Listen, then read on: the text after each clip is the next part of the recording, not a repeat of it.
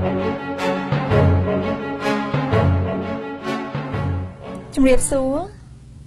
បងប្អូនជនរួមជាទីគោរពថ្ងៃនេះគឺជាថ្ងៃប្រហ័ស15កើតថ្ងៃសៅរ៍ពេញបរមីខែទុតិយស័កឆ្នាំមមែសប្បស័កពុទ្ធសករាជ2559ត្រូវនៅថ្ងៃទី30ខែកក្កដាគ្រិស្តសករាជ2015នៅពេលនេះនាងខ្ញុំរស់មារយាសូមអញ្ជើញបងប្អូនជនរួមជាតិតាមដានទស្សនាព័ត៌មានសង្ខេបដែលមានជាបន្តបន្ទាប់ដូចតទៅសភាជាតិរៀបចំសិក្ខាសាលាស្តីពីសាសនានៅកម្ពុជាលោកអ្នកនាងជាទីមេត្រីគណៈកម្មការទី7នៃរដ្ឋសភានាព្រឹកថ្ងៃប្រហ័សនេះបានរៀបចំសិក្ខាសាលានៅមន្ទីររដ្ឋសភាជាតិស្តីពីសុខដុមនីយកម្មក្នុងវិស័យសាសនានៅកម្ពុជាដោយមានការចូលរួមពីលោកមិនខិនរដ្ឋមន្ត្រីក្រសួងធម្មការនិងសាសនាព្រះសង្ឃពុទ្ធសាសនិកនិងបុព្វជិតសាសនាអ៊ីស្លាមនិងសាសនាដទៃទៀតផងដែរថ្លែងក្នុងឱកាសបើកសិក្ខាសាលានេះលោកយ៉ែមពញ្ញរិទ្ធប្រធានគណៈកម្មការទី7នៃរដ្ឋសភាបានថ្លែងថាទេសចរសាសនាអនាធិបតេយ្យធ្វើឲ្យប៉ះពាល់ការគ្រប់គ្រងការរៀបចំសណ្ដាប់ធ្នាប់សាសនាគណៈកម្មការទី7បំពេញភារកិច្ចតាមការជួបរដ្ឋមន្ត្រីក្រសួងពាក់ព័ន្ធបេសកកម្មស្វែងយល់តាមមន្ទីរធម្មការនិងសាសនាតាមពុទ្ធកសាកលវិទ្យាល័យវត្តអារាមរបាយការណ៍របស់ក្រសួងអង្គការជាតិអន្តរជាតិរួមទាំងរៀបចំធ្វើសិក្ខាសាលាជាដើមដោយបើកទ្វារចិត្តស្ដាប់មតិយោបល់កែប្រែផ្នត់គំនិតទាំងភាពរីកចម្រើនភាពវិជ្ជមានទាំងភាពអសកម្មភាពអវិជ្ជមានបញ្ហាប្រឈមដើម្បីរកវិធានការសមស្របដោះស្រាយបញ្ហាទាំងនេះនិងជំរុញលើកកម្ពស់ក្នុងការគោរពនិងប្រតិបត្តិធម្មវិន័យនានាដែលជាមូលដ្ឋានគ្រឹះក្នុងការកសាងសន្តិភាពជូនប្រជាជាតិខ្មែរយើងព្រមទាំងដើម្បីធ្វើកំណែទម្រង់មួយឲ្យមានប្រសិទ្ធភាពបច្ចុប្បន្នទេសចរសាសនាអនាធិបតេយ្យនាំមកផលវិបាកជាច្រើនដែលធ្វើឲ្យប៉ះពាល់ដល់ការគ្រប់គ្រងការរៀបចំសណ្ដាប់ធ្នាប់ក្នុងវិស័យសាសនានេះជាលើកទី2ហើយដែលយើងរៀបចំសិក្ខាសាលាជាសាធារណៈនៅវិមានរដ្ឋសភាដោយមានការចូលរួមពីឯកឧត្តមរដ្ឋមន្ត្រីជីវវិមតាមការអញ្ជើញរបស់គណៈកម្មការទី7នៃរដ្ឋសភាហើយយើងនៅតែបន្តរៀបចំសិក្ខាសាលាលើវិស័យផ្សេងទៀតដែលស្ថិតក្រោមការទទួលខុសត្រូវរបស់យើងដើម្បីលើកកម្ពស់និងជំរុញលើកទឹកចិត្តឲ្យមានការចូលរួមពីភាគីពាក់ព័ន្ធក្នុងការស្វែងរកដំណោះស្រាយក៏ដូចជាការធ្វើច្បាប់ស្របទៅតាមគោលការណ៍មួយដែលប្រជាជាតិខ្មែរចង់បានគឺការកសាងរដ្ឋទំនើបសង្គមជាតិលឿនបែបប្រជាធិបតេយ្យចូលរួមក្នុងនាមគណៈកម្មការទី7នៃរដ្ឋសភាសូមថ្លែងអំណរគុណនិងអរគុណយ៉ាងជ្រាលជ្រៅចំពោះសិក្ខាកាមទាំងអស់ដែលនិមន្តនិងអញ្ជើញចូលរួមសិក្ខាសាលាថ្ងៃនេះហើយយើងសង្ឃឹមយ៉ាងមុតមាំថាសិក្ខាសាលានេះនឹងផ្ដល់លទ្ធផលជាវិជ្ជមាននិងជាអត្ថប្រយោជន៍សម្រាប់យើងទាំងអស់គ្នាក្នុងការត្រិះរិះគិតពិចារណានិងកសាងសង្គមមួយព្រមទាំងរួមរស់ប្រកបដោយសុខដុមនីយកម្មក្នុងវិស័យសាសនានៅកម្ពុជាសូមអរគុណលោកអ៊ុំសំអានស្នើឲ្យយកបញ្ហាព្រំដែនពិភាក្សាជាមួយនឹងវៀតណាមក្នុងជំនួបទ្វេភាគីនៅកិច្ចប្រជុំអាស៊ានលោកអ្នកនាងជាទីមេត្រីងាកមកឯព័ត៌មានព្រំដែនពីគេហទំព័រភ្នំពេញប៉ុស្តិ៍បានចុះផ្សាយដឹងថាតំណាងរាជគណៈបក្សសង្គ្រោះជាតិម្នាក់ដែលរងការដាក់ពិន័យដោយព្យួរការងារហាមមិនឲ្យចូលរួមប្រជុំសភានិងកាត់ប្រាក់ខែលោកអ៊ុំសំអានបានអំពាវនាវដល់លោកហៅណាំហុងរដ្ឋមន្ត្រីក្រសួងការបរទេសកម្ពុជាឲ្យលើកយកបញ្ហាព្រំដែនកម្ពុជាវៀតណាមមកពិភាក្សាជាមួយនឹងសមភាគីវៀតណាមក្នុងកិច្ចប្រជុំទ្វេភាគីនៅឯកិច្ចប្រជុំអាស៊ានដែលនឹងប្រារព្ធធ្វើឡើងនៅទីក្រុងកូឡាឡុំពួរប្រទេសម៉ាឡេស៊ីសប្តាហ៍ក្រោយនេះលោកអ៊ុំសំអានបានប្រាប់គេហទំព័រភ្នំពេញប៉ុស្តិ៍ដដែលនេះថាលោកមិនមានសេចក្តីថ្លែងការណ៍ជាផ្លូវការណាមួយនោះទេប៉ុន្តែរាជរដ្ឋាភិបាលត្រូវបង្ហាញឆន្ទៈរឹងមាំលើបញ្ហាព្រំដែនដែលកំពុងមានជាមួយប្រទេសវៀតណាមដោយសារតែរហូតមកដល់ពេលនេះវៀតណាមមិនទាន់បានឆ្លើយតបទៅនឹងកំណត់ទូតកម្ពុជាណាមួយនោះទេតំណាងរាស្ត្របកប្រឆាំងរូបនេះដែលសកម្មនឹងបានដឹកនាំមនុស្សជាច្រើនទៅត្រួតពិនិត្យព្រំដែនកម្ពុជាវៀតណាមថ្មីនេះបានបន្តថាលោកគិតថាបើសិនក្រសួងការបរទេសកម្ពុជាបរាជ័យក្នុងការជំរុញបញ្ហាព្រំដែនជាមួយនឹងប្រទេសវៀតណាមមានន័យថារាជរដ្ឋាភិបាលមិនបានយកចិត្តទុកដាក់យ៉ាងខ្លាំងលើអធិបតេយ្យភាពព្រំដែនរបស់ខ្លួនទេហើយវានឹងបង្ហាញពីភាពទន់ខ្សោយក្នុងកិច្ចការទូតនេះ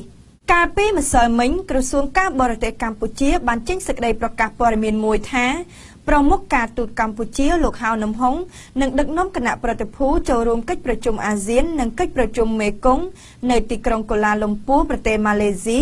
ដែលនឹងធ្វើឡើងចាប់ពីថ្ងៃទី3ដល់ថ្ងៃទី6ខែសីហាឆ្នាំ2015ក្រៅពីកិច្ចប្រជុំលោកហៅនំហុងក៏នឹងជួបពិភាក្សាទ្វេភាគីផងដែរជាមួយនឹងលោកផាមប៊ីងមីងរដ្ឋមន្ត្រីក្រសួងការបរទេសវៀតណាម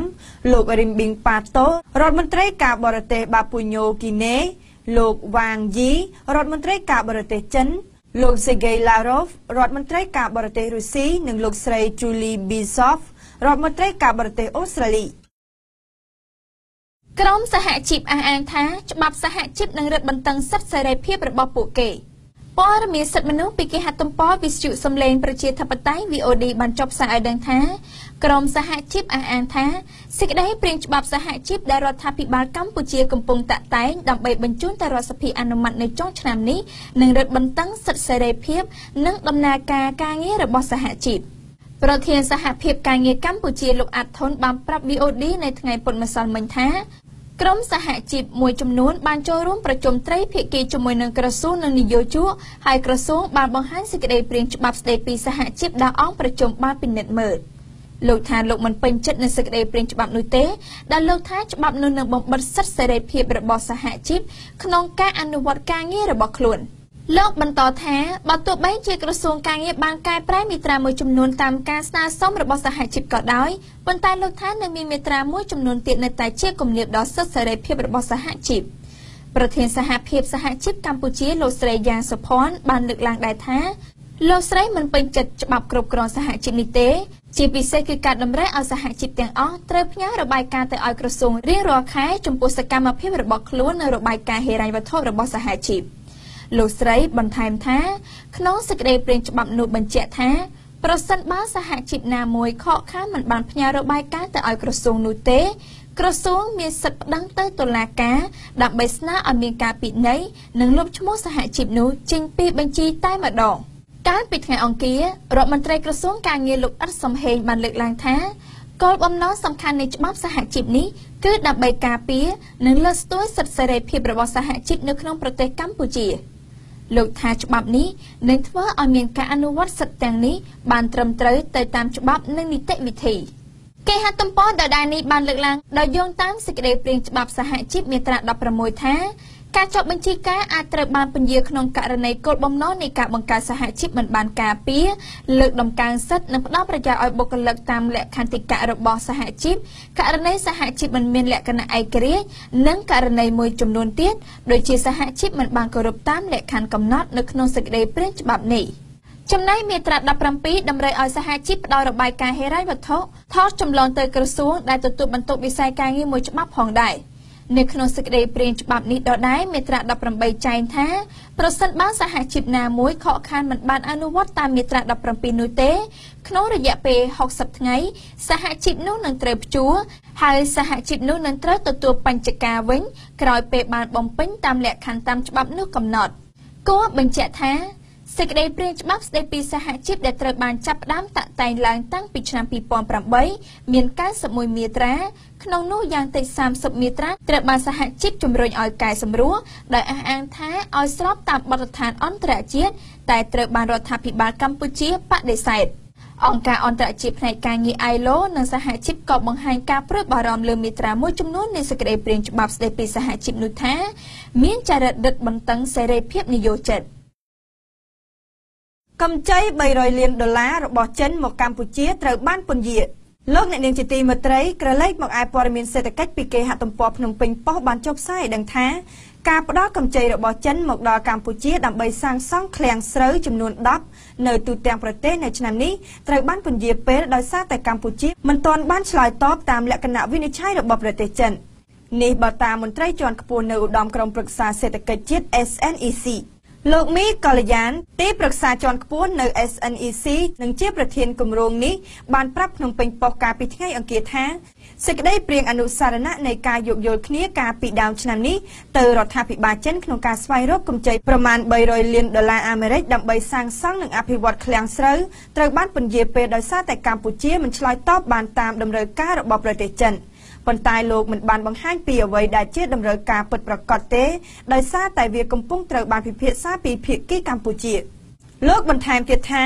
ឃ្លាំងដែលរដ្ឋាភិបាលគ្រោងសាងសង់អាចស្តុកស្រូវឬអង្ករសរុបបាន 1.2 លានតោនដើម្បីធានាដល់ការផ្គត់ផ្គង់មិនឲ្យមានការអាក់ខានដល់រោងម៉ាស៊ីនកិនស្រូវនិងក្រុមហ៊ុននាំចេញលោកកល្យានមិនបានធ្វើអត្ថាធិប្បាយបន្ថែមអំពីថាតើនៅពេលណាកម្ចីនេះនឹងត្រូវបានផ្ដល់មកដល់ប្រទេសកម្ពុជានោះទេគេហទំព័រដដែលនេះបានបន្ថែមឲ្យដឹងតាមរយៈលោកស្រីចន្ទធីអ្នកវិភាគសេដ្ឋកិច្ចឯករាជ្យបានឲ្យដឹងថាឧស្សាហកម្មនាំចេញអង្ករនឹងនៅតែប្រឈមបញ្ហាដរាបណាមិនមានឃ្លាំងស្តុកគ្រប់គ្រាន់លោកហ៊ុនឡាក់អនុប្រធានសហព័ន្ធស្រូវអង្ករកម្ពុជា COF បានថ្លែងថា COF ក៏កំពុងខ្វះដើមទុនដើម្បីទិញស្រូវដើម្បីស្តុកទុកនៅក្នុងឃ្លាំង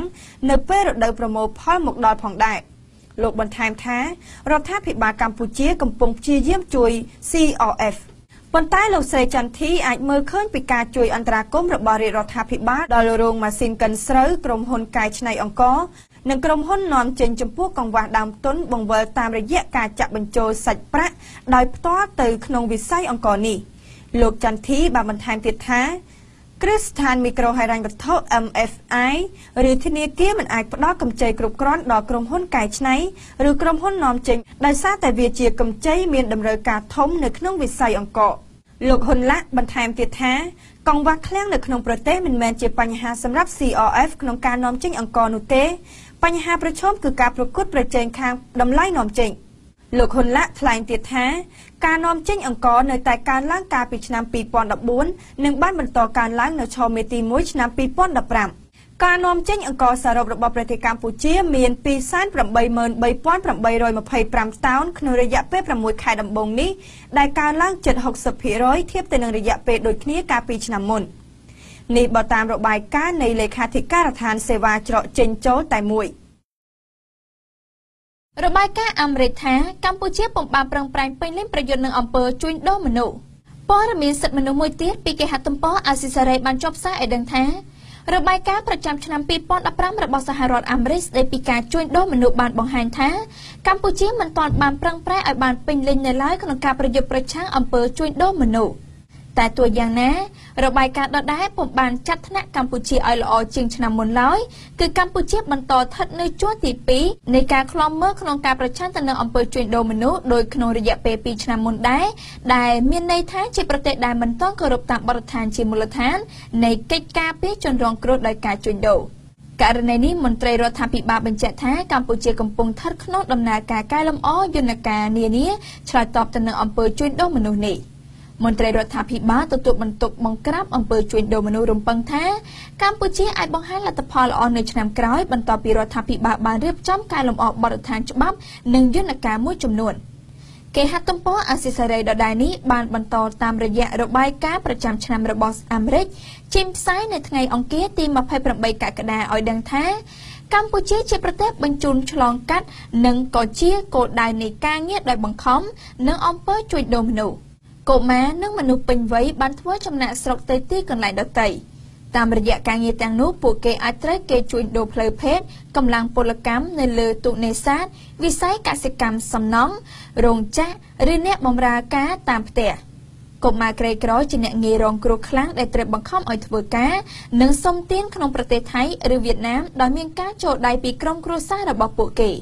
របាយការណ៍ដដែលក៏បានលើកឡើងពីការជួញដូរពលរដ្ឋខ្មែរទៅក្រៅប្រទេសក្រោមរូបភាពជាពលករចំណាក់ស្រុកឬការរៀបការបរិសុទ្ធខ្មែរភាគច្រើនត្រូវគេលក់ឲ្យទៅធ្វើការលើទូកនេសាទក្នុងប្រទេសថៃជាទីដែលពួកគេត្រូវបង្ខំឲ្យធ្វើការដូចជាទេសកលចំណែកស្ត្រីវិញត្រូវគេរាយការណ៍ថាភាគច្រើនត្រូវគេជួញដូរទៅប្រទេសចិនដោយការរៀបការនឹងបុរសចិនបន្ទាប់មកត្រូវគេលក់ដូរទៅផ្ទះបនឬត្រូវបង្ខំឲ្យធ្វើការធ្ងន់ធ្ងរក្នុងនោះបានបញ្ជាក់ដែរថាគ្រប់ខេត្តក្រុងទាំងអស់របស់កម្ពុជាជាមូលដ្ឋាននៃអំពើជួញដូរមនុស្សចំណែកអំពើជួញដូរផ្លូវភេទក៏មានទំហំធំដែរប៉ុន្តែត្រូវគេដឹងថាធ្វើដោយស្ងាត់កំបាំងខុសនឹងច្បាប់ក្មេងស្រីទាំងខ្មែរនិងជនជាតិវៀតណាមត្រូវគេនាំចេញពីជនបទទៅកាន់ទីក្រុងនិងតំបន់ទេសចរជាទីដែលពួកគេត្រូវបានគេលក់ទៅឲ្យទៅផ្ទះបនហាងផឹកស៊ីហាងម៉ាស្សា បារ ខារ៉ាអូខេ និងទីតាំងផ្សេងៗមួយចំនួនទៀតដែលមិនមែនជាទីតាំងធ្វើពាណិជ្ជកម្មករណីទាំងនេះបង្ហាញថារដ្ឋាភិបាលកម្ពុជាមិនបានអនុវត្តឲ្យបានពេញលេញជាមួយស្តង់ដារអបបរមានៃការលុបបំបាត់ការជួញដូរមនុស្សបើទោះជាមានការខិតខំច្រើនក្នុងការធ្វើកិច្ចការនេះក៏ដោយបើតាមរបាយការណ៍របស់អាមេរិករដ្ឋាភិបាលកម្ពុជាធ្លាប់កាត់ទោសអ្នកជួញដូរមនុស្សប៉ុន្តែមិនបានចាត់វិធានការលើមន្ត្រីដែលចូលដៃនៃការជួញដូរមនុស្សរបាយការណ៍របស់អង្គការមិនមែនរដ្ឋាភិបាលកាលពីឆ្នាំ2013បានរកឃើញថាអត្រានៃកុមារដែលត្រូវគេជួញដូរមានចំនួន 8.2% នៃចំនួនអ្នកដែលទៅរកការងារធ្វើគឺមានការថយចុះបើប្រៀបធៀបទៅនឹងឆ្នាំ1997និងឆ្នាំ2000ក្នុងឆ្នាំ2015របាយការណ៍ដដែលបង្ហាញថាចំនួនបានថយចុះមកនៅត្រឹម 2.2% ប៉ុន្តែប្រេវឡង់នេះពុំត្រូវបានគេផ្សព្វផ្សាយនៅឡើយនាយករដ្ឋមន្ត្រីម៉ាឡេស៊ីដកមន្ត្រីជាន់ខ្ពស់ខ្លួនក្រោយពួកគេរិះគន់រឿងអាស្រូវសំណុកព័ត៌មានអន្តរជាតិពីគេហទំព័រថ្មីបានចុះផ្សាយដឹងថាលោកនាយករដ្ឋមន្ត្រីម៉ាឡេស៊ីណាជីបរ៉ាហ្សាក់បានសម្រេចរុះរើក្បាលម៉ាស៊ីនរដ្ឋាភិបាលដោយលោកបានដកឧបនាយករដ្ឋមន្ត្រីនិងរដ្ឋមន្ត្រី4នាក់ចេញពីតំណែងការរុះរើនេះត្រូវបានធ្វើឡើងក្រោយមន្ត្រីរដ្ឋាភិបាលទាំងនេះបានរិះគន់និងក៏ហៅលោកឲ្យបំភ្លឺលើរឿងអាស្រូវនៃការទទួលសំណូករាប់ពាន់លានដុល្លារសហរដ្ឋអាមេរិកលោកឧបនាយករដ្ឋមន្ត្រីមូយីឌីនយ៉ាស៊ីនត្រូវបានលោកនាយករដ្ឋមន្ត្រីណាជីបដកចេញពីតំណែងពីគណៈរដ្ឋមន្ត្រីក្រោយពីលោកបានកោះហៅលោកណាជីបជាសាធារណៈដើម្បីបំភ្លឺរឿងអាស្រូវនៃការទទួលលុយសំណូកបន្ថែមពីនេះលោកណាជីបក៏បានផ្លាស់ប្ដូរអគ្គព្រះរាជអាជ្ញាដែលទទួលបន្ទុកក្នុងសំណុំរឿងនេះផងដែរទោះបីជាលោកនាយករដ្ឋមន្ត្រីណាជីបបានបដិសេធលើការចោទប្រកាន់ក្នុងការទទួលលុយដោយសម្ងាត់ក៏ដោយមិនមានការបំភ្លឺពីភាពស្អាតស្អំរបស់លោកនៅឡើយនោះទេមួយវិញទៀតការផ្លាស់ប្ដូរមន្ត្រីជាន់ខ្ពស់រដ្ឋាភិបាលនិងតុលាការដែលបានរិះគន់លោករឿងអាស្រូវដោយគ្មានមូលហេតុច្បាស់លាស់មិនមែនជាសញ្ញាវិជ្ជមានក្នុងការលុបលាងរឿងអាស្រូវរបស់លោកណាជីបនោះទេផ្ទុយទៅវិញវាហាក់ដូចជាលោកនាយករដ្ឋមន្ត្រីមានការភ័យខ្លាចក្នុងការចូលបំភ្លឺនិងការស៊ើបអង្កេតរបស់តុលាការទៅវិញជាពិសេសនោះចំណាត់របស់លោកណាជីបកំពុងតែគំរាមកំហែងនៅតំណែងនាយករដ្ឋមន្ត្រីរបស់លោកក៏ដូចជានឹងធ្វើឲ្យគណៈបកកាន់អំណាចត្រូវបាត់បង់ទំនុកចិត្តនិងប្រជាប្រិយភាពពីសំណាក់ប្រជាជនផងដែរជុំវិញបញ្ហានេះលោកអតីតនាយករដ្ឋមន្ត្រីម៉ាឡេស៊ីម៉ាហាធីម៉ូហាម៉ាត់បានទទូចឲ្យលោកណាជីបគួរតែចុះចេញពីតំណែងដើម្បីជាការទទួលខុសត្រូវហើយអ្វីដែលកាន់តែធ្ងន់ធ្ងរនោះសមាជិកសភាគណៈបកប្រឆាំងកំពុងគ្រោងកោះប្រជុំសភាដើម្បីបោះឆ្នោតដកសេចក្តីទុកចិត្តដែលអាចឈាននឹងទៅដល់ការរំលាយរដ្ឋាភិបាលមុនអាណត្តិទៀតផងគួររំលឹកផងដែរថាកាលពីដើមខែកន្លងទៅនេះសារព័ត៌មាន Wall Street Journal និង Sarawak បានផ្សព្វផ្សាយរបាយការណ៍មួយស្ដីពីចរន្តនៃការផ្ទេរទឹកប្រាក់ពីធនាគារនិងក្រុមហ៊ុនឯកជនមួយ MDB ទៅកាន់គណនីរបស់លោកនាយករដ្ឋមន្ត្រីណាជីបរ៉ាហ្សាក់ប្រមាណ$700 លានសហរដ្ឋអាមេរិកយ៉ាងណាមិញសារព័ត៌មាននេះក៏ត្រូវបានរដ្ឋាភិបាលផ្អាកដំណើរការមួយរយៈដោយបានចោទថាផ្សព្វផ្សាយព័ត៌មានដោយគ្មានមូលដ្ឋានលោកអ្នកនាងជាទីមេត្រីព័ត៌មានសង្ខេបរបស់ក្រុមការងារនាងខ្ញុំនៅពេលនេះបានមកដល់ទីបញ្ចប់ហើយនាងខ្ញុំយូច័ន្ទធានីសូមថ្លែងអំណរគុណយ៉ាងជ្រាលជ្រៅចំពោះលោកអ្នកនាងដែលបានតាមដានទស្សនាកម្មវិធីនេះតាំងពីដើមរហូតដល់ទីបញ្ចប់សូមអរគុណសូមជម្រាបលា